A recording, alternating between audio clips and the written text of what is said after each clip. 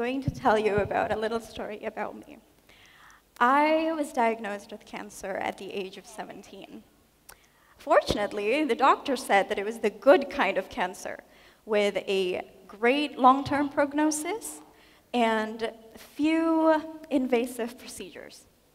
Ever since then, I've had multiple surgeries and radiotherapy sessions, as well as 3 recurrence cases where the cancer would reappear in various parts of my body.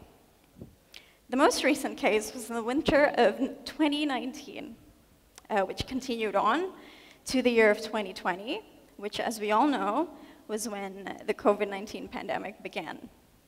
And I guess one could say that I was fortunate because I was able to receive medical treatment, and I was also pretty healthy, and I'm now relatively healthy.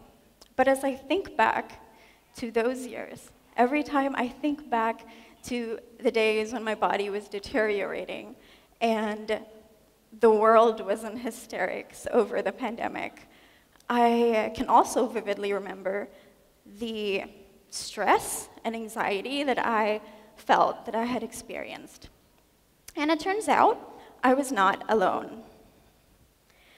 So the World Health Organization stated that the COVID-19 pandemic triggers 25% increase in prevalence of anxiety and depression worldwide during the COVID-19 lockdown.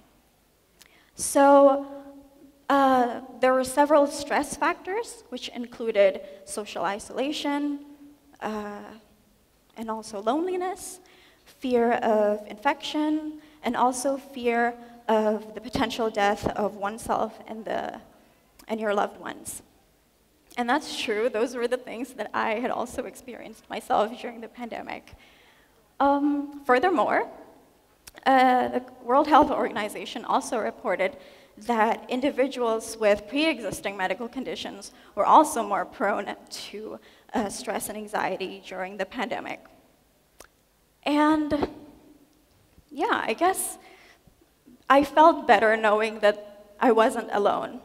In addition to that, outside the context of the pandemic and disease, our day-to-day life is also often so filled with activities that we often forget to breathe. It can be really overwhelming sometimes. We all do daily chores, we commute, we work, some of us also study and go to school, and even leisure activities such as traveling trips require cognitive resources such as budgeting and planning. And yeah, it can be really overwhelming sometimes. And maybe we don't realize that we're accumulating stress in our body. And so in the midst of my anxiety and depression, I scoured through numerous research papers because I happen to be a researcher myself. And this is in order to find out what I can do to help me heal. And so this is, And so this is what I did.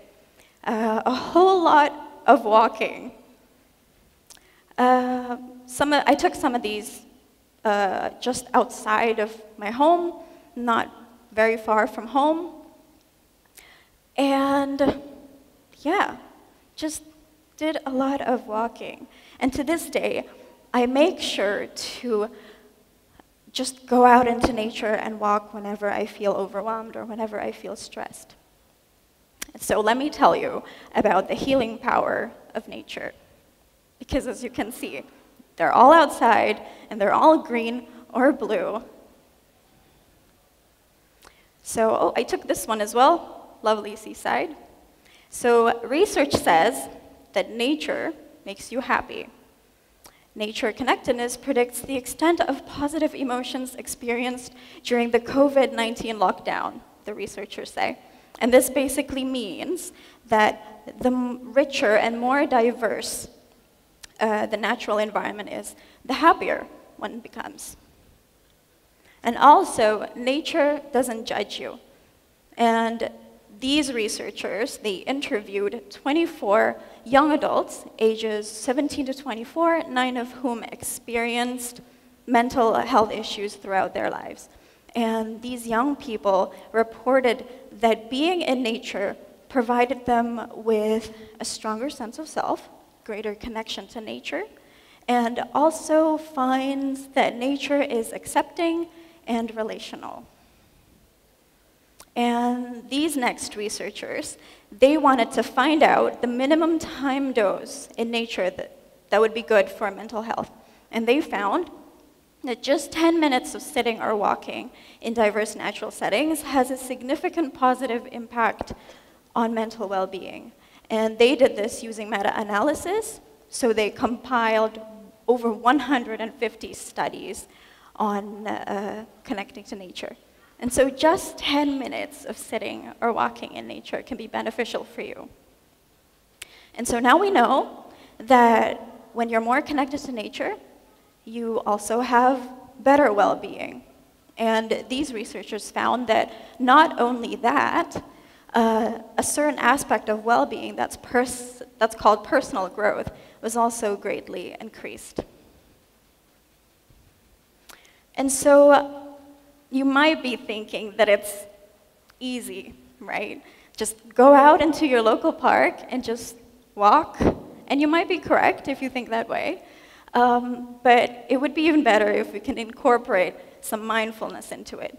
Now, for those who aren't aware of what mindfulness is the state of being present in the moment, of being aware of oneself, but also the surroundings. And so mindful walking is the act of using every sensory modality that you have to enhance the experience of your walk. So I created an acronym to make myself remember what to do during my nature walk sessions. And it's called vert, for those who know French, that means green. And so V stands for visually stimulating spaces. We need to find visually stimulating spaces that are rich in flora and also just very diverse green ecosystems in order for you to be able to get as much benefit as you can from nature. And E stands for engaging all senses.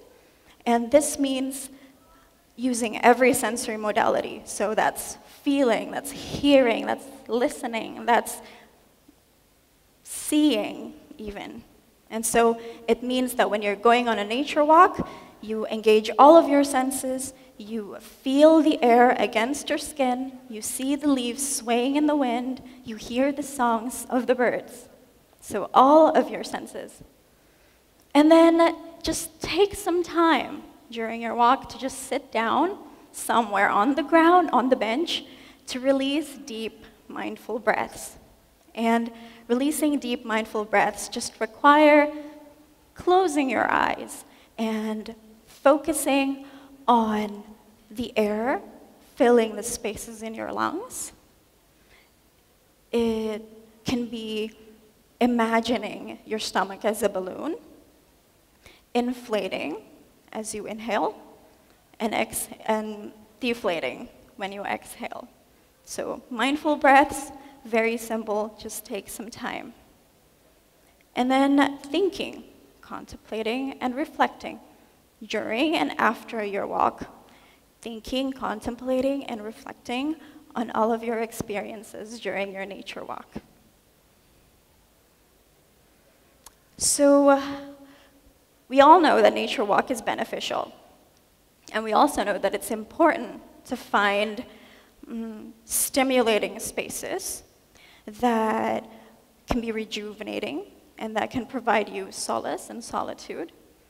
And so some research have found that green and blue spaces, green meaning forests, for example, and blue meaning seaside or beaches, for instance, are much more restorative than urban green spaces.